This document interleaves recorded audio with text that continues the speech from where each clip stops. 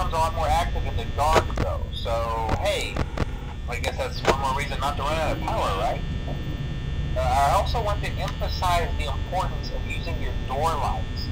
There are blind spots in your camera view, and those blind spots happen to be right outside your doors.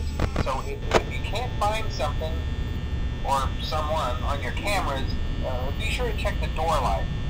You might only have a few seconds to react. Not that you would be in any danger, of course. I'm not implying that. Also, check on the curtain in Pirate Cove from time to time. The character in there seems unique in that he becomes more active if the cameras remain off for long periods of time. I guess he doesn't like being watched. I don't know. Anyway, I'm sure you have everything under control. Talk to you soon.